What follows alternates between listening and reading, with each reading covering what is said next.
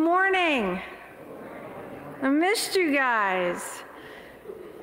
I did. It's good to see all of you again. Well, and some of you are like, why did you miss us? Well, I was off last week, so it's good to be back. Tonight is youth. We meet at 6:30 to 8. Today is also the installation service of Reverend Paul Ritchie, our new Greensburg District Superintendent. I'm participating in the service. You are invited to attend. It's at 3 p.m. at Community United Methodist Church. On Monday, there will be a planning team meeting at 6:30, and all are welcome to attend. We talk about the church, the good, the bad, and things and places God is leading us. Wednesday is Ash Wednesday, so Bible study will be canceled, but we will be having the Ash Wednesday service at 6:30. We will also be hosting our Holy Cupcake gathering from 11:30 to 1 on Thursday. Did I forget anything? What'd I forget? Sure.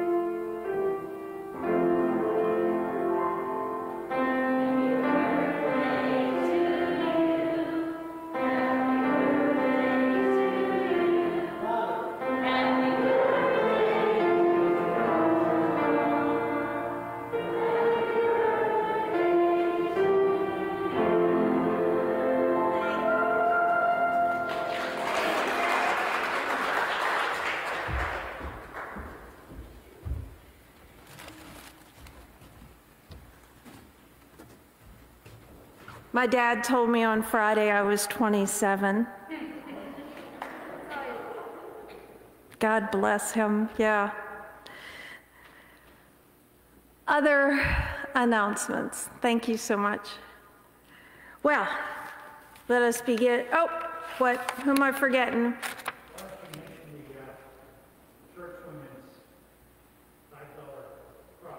Are you ready to announce that?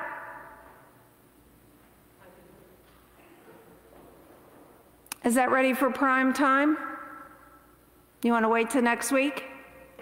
You're waiting till next week. Pump the brakes. UMW is going to have a fundraiser, so be ready. Debbie.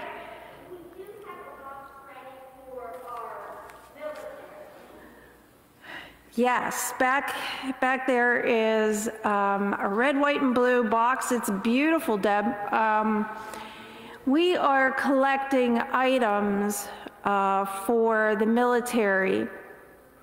As you know, my son is stationed in the Middle East, and I've been sending him boxes, and I know he got a box from Sandy, and he got a box from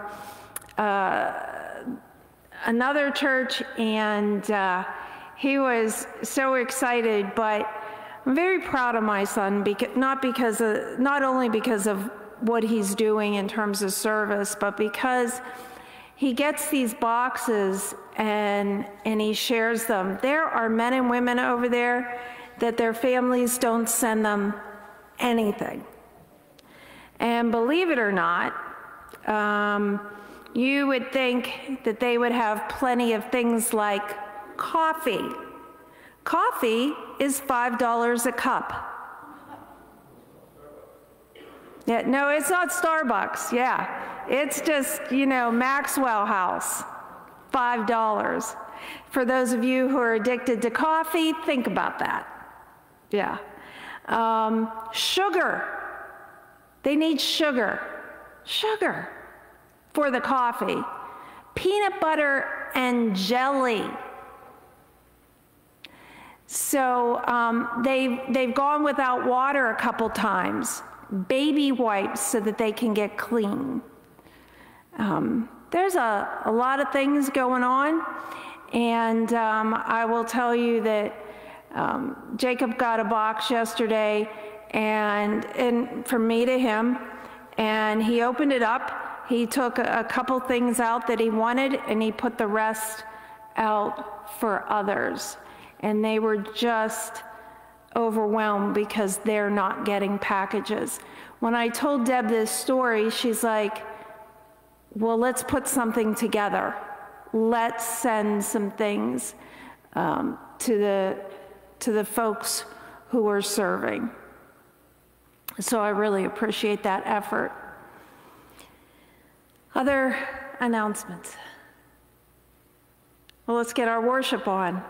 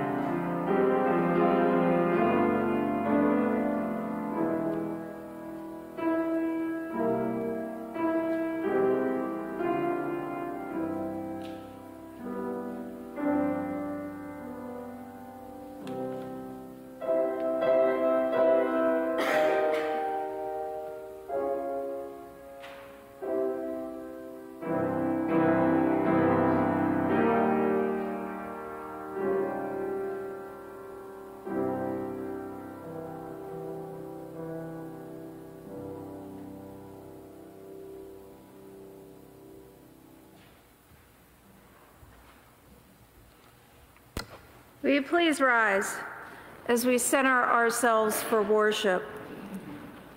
Mighty ruler, Most High, lover of justice, mystery hidden in the cloud, great King, forgiving God, enthroned one, mountain dweller, you are exalted over all people. we praise your great and awesome name. We worship at your holy mountain. For you, O God, are holy. Join me in the affirmation of faith. I believe in face of compassion, and I nurture benevolent hopes. I treasure loves without borders and value simple truths, belief in the peace of one peace. Redeeming, unending, sublime, for my peace is always your peace, as your peace is always mine. Peace makes us one with each other, where faith, hopes, and loves combined. Amen.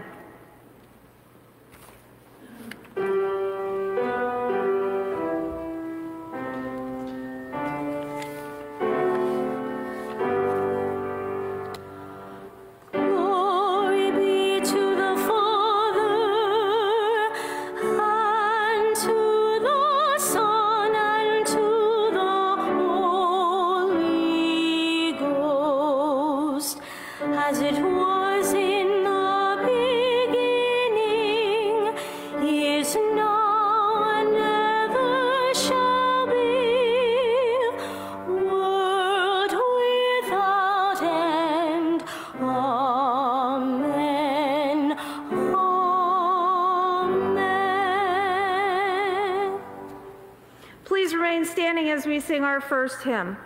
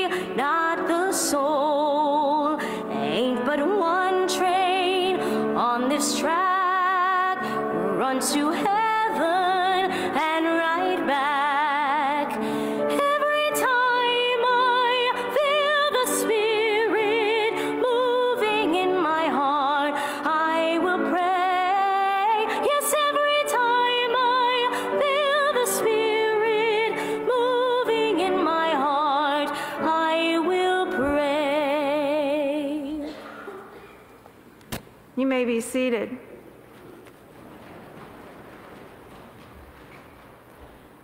Now is the time of sharing our joys and concerns.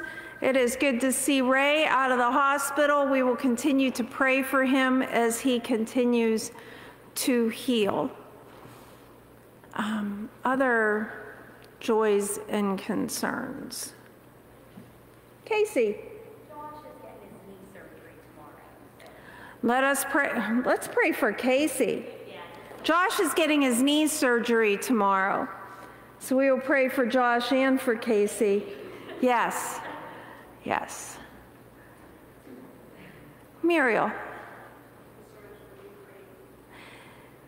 You know, yeah, it was going to be on my list. If I don't know, I think I posted it to our Facebook page, but I had the honor of doing an interview with a man named Nazar. He's in Ukraine, and he's a former missionary for the United Methodist Church. Michael Airgood, who works with us, he is also a former missionary from Ukraine, and we were talking about everything that's happening there. I texted Michael this morning because I'm worried about Nazar, because as a young man, he would be fighting, but he has a medical exemption, but he is staying there. Seeing the pictures, just hearing the stories, it is so painful to watch. And I have to tell you, as with someone that is in the military, it is nerve-wracking. So let us pray for our leaders. Ben. Thank you. Thank you for saying that. Yeah, yes. Somebody had that posted yesterday, and I'm like, really? We're going to pray for Russia? Now, when I calm my mom jets down, I realized that they do need prayer and that there are men and women over there who don't believe in what's happening. Reagan sent me a text before church started about Putin gearing up for nuclear whatever.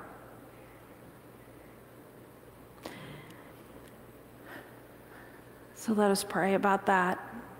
Other joys and concerns.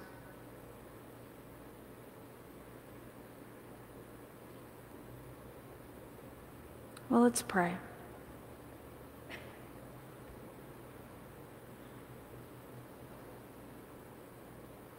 Holy God, bring us to your mountaintop. We need to talk to you today. We've come to listen to your words, but God, our hearts are so full that our words may get in the way of hearing you.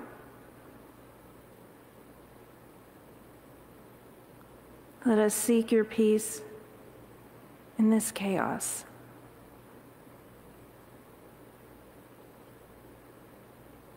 Help us to feel your glory,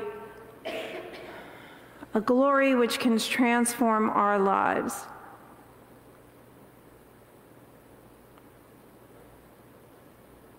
In the recklessness of this world.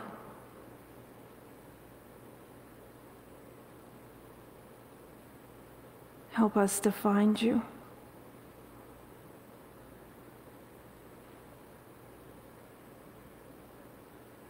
May your sun shine down upon us, clearing away the darkness. And it is in his name that we pray, the prayer he taught us to pray. Our Father, who art in heaven, hallowed be thy name. Thy kingdom come, thy will be done, on earth as it is in heaven. And give us this day our daily bread, and forgive us our sins, as we forgive those who sin against us. And lead us not into temptation, but deliver us from evil. For thine is the kingdom, the power, and the glory forever. Amen.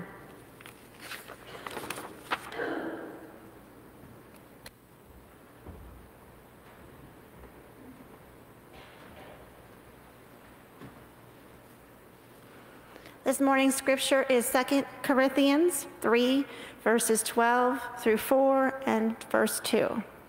Since then, we have such a hope, we act with great boldness, not like Moses, who put a veil over his face to keep the people of Israel from gazing at the end of the glory that was being set aside.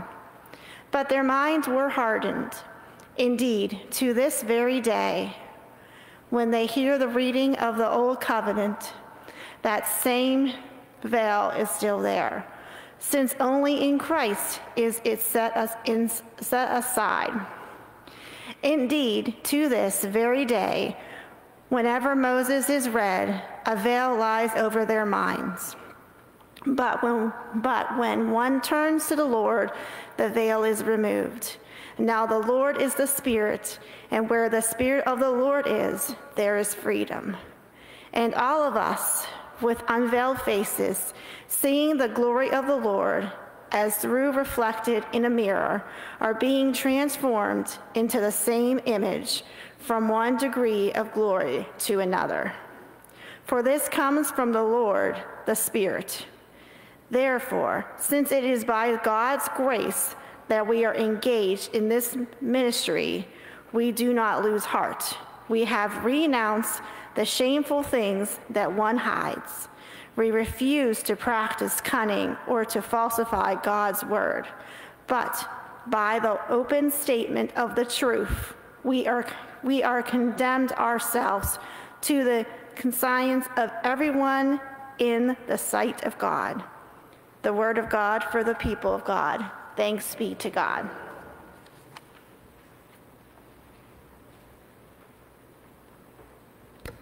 Will you pray with me?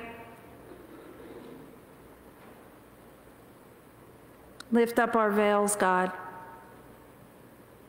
that we may see you fully. Amen. I don't know how many of you watch the show America's Got Talent, and I usually see snippets of it on Facebook or YouTube, and the ones that I like the most are when someone comes out that is maybe not as polished, maybe not, doesn't have the look.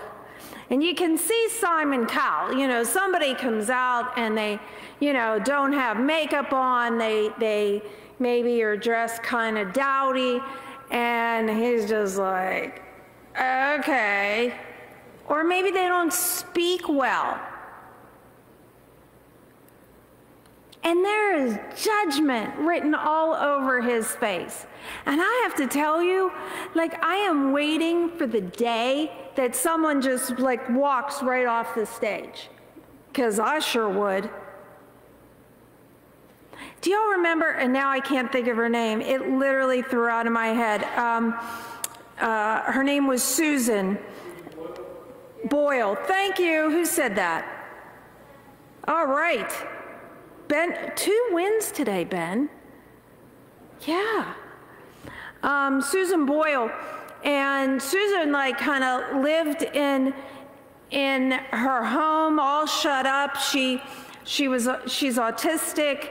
She had a lot of challenges, and so incredibly shy. And she lived in her house, and just kind of shut off from the world.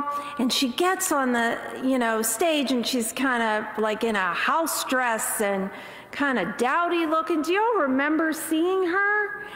And Simon Cowell's like, all right, go ahead, give it a shot. And she just belts it out.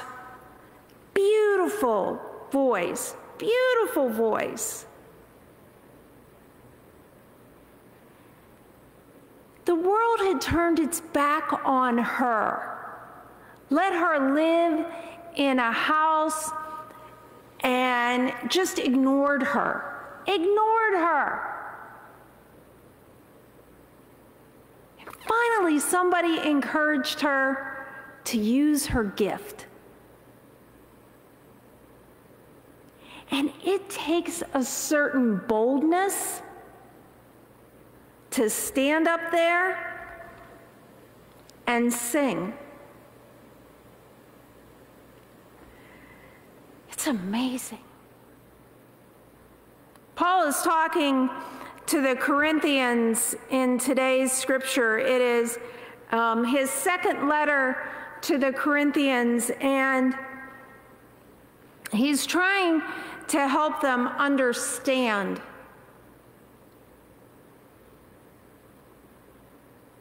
what is happening. And Paul is a Jew, and he is speaking to his Jewish brethren in this letter. He brings up the story that you can find in Exodus 34 of Moses, and how Moses comes down from the mountain and his face is shining.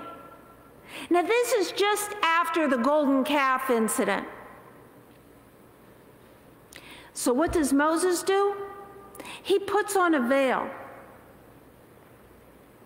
He puts on a veil because the glory of the Lord is too much. These folks just built a calf. They couldn't believe that God was going to keep God's promises. How are they going to feel about Moses coming down with a shining face? So he puts on a veil, and Paul is talking about that.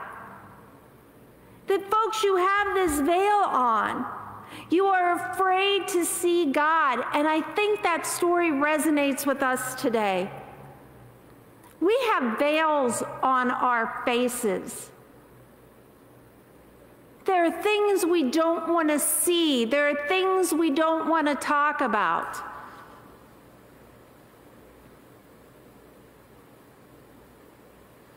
I am obsessed with the movie Encanto. Obsessed. Ask my husband. I was literally playing the music on YouTube this morning as I was getting ready. And there's a song we don't talk about, Bruno, and it's because things are messy. We don't like to talk about things that are messy, and we keep things hidden.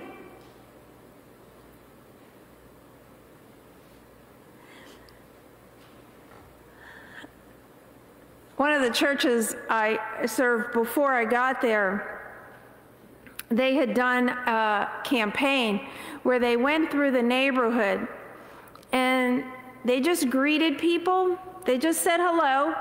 They didn't ask them anything other than how you doing. And we just came by to say hello. And can we pray with you? That was it. And they had trouble getting volunteers. Because how would you feel knocking on doors of strangers, and people aren't always nice? Imagine that, having to knock on a door. Slamming doors in your face. Paul is telling the folks that it's time to peel off the veil. You can no longer hide yourself. You can no longer say that you aren't strong enough. Because God's glory has been shown to you through Jesus. That this is no longer about Moses and the veil. This is everything to do with Christ and the Holy Spirit. See the shining of God's grace. You know, we can cover ourselves up,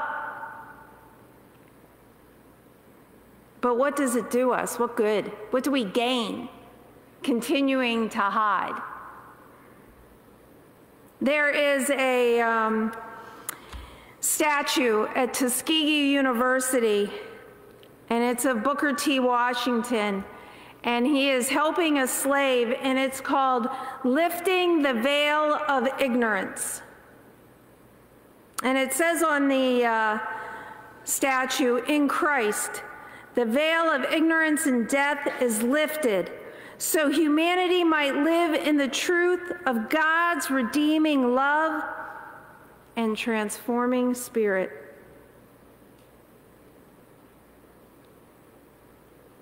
In today's scripture, it talks about boldness, but the translation we read is boldness, but in Greek, boldness is a form of hope. Unlike English, where bold means bold, in Greek there's variations of words, and bold is one of them. And bold is a form of hope. So he is saying that our hope has boldness. We can be brave in our hope. I was watching on the news last night. A man from Ukraine and here comes a Russian tank. Now, I don't know about you, but if I saw a Russian tank, full disclosure, I'm going the other direction. That's what I'm doing, truly. This man kneeled in front of the Russian tank. I think I would stand so that he could see me. This guy kneeled. Can you imagine the boldness that it took to do that? But here's what happened. There were people on the sidelines, men and women, and they joined him. So there was a group of them standing in front of this tank. Now, it only lasted for a few moments, but it was a message.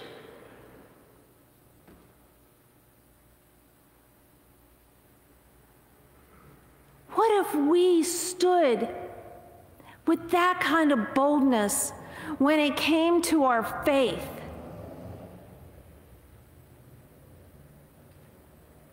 What if we stood up and said, I believe in God. I believe in issues of justice. I am willing to speak about things even though it may make you feel uncomfortable. Today is Transfiguration Sunday. It is about standing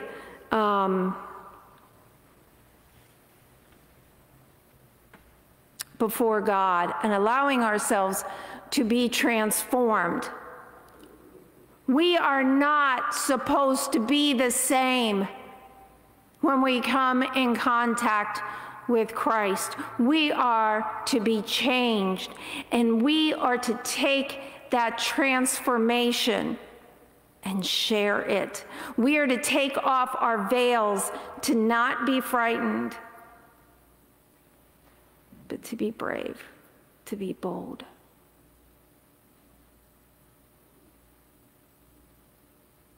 There was a quote on Twitter yesterday.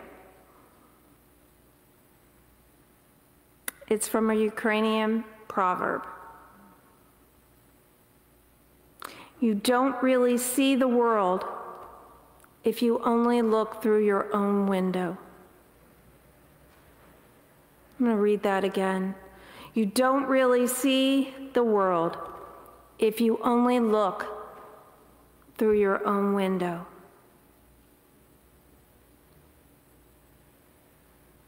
Be bold. Be brave. Receive God's grace. Amen.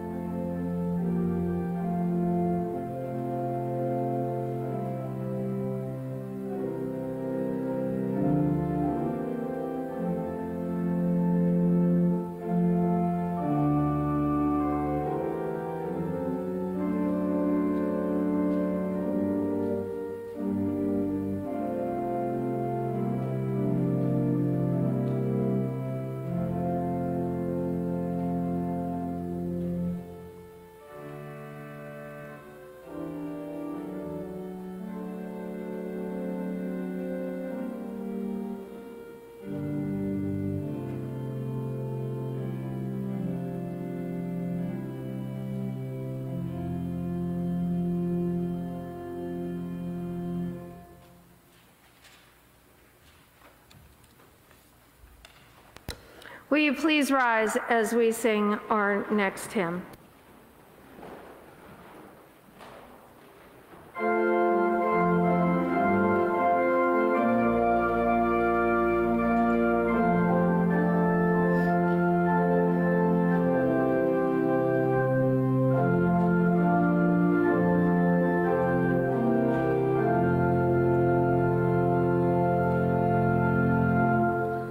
My hope is built on nothing less than Jesus' blood and righteousness. I dare not trust the sweetest frame, but wholly lean on Jesus' name.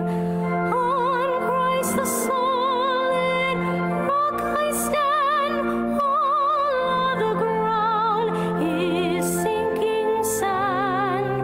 All other ground is sinking sand.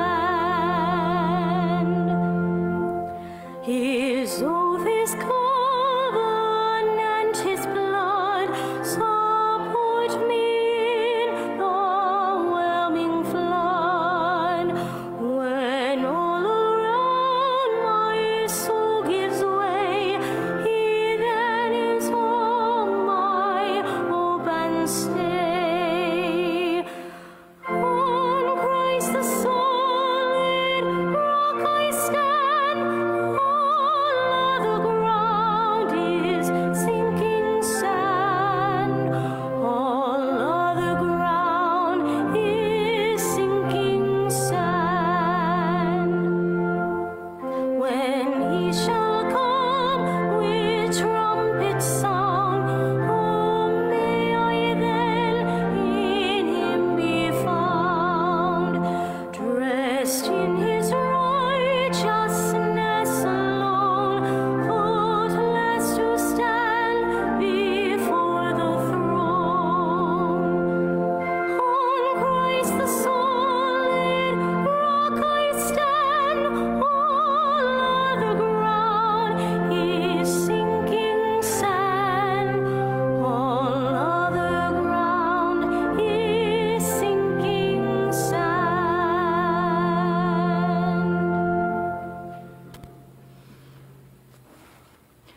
Receive the transforming love of Christ that changes us, that makes us bold, that makes us free to love, to look out other windows.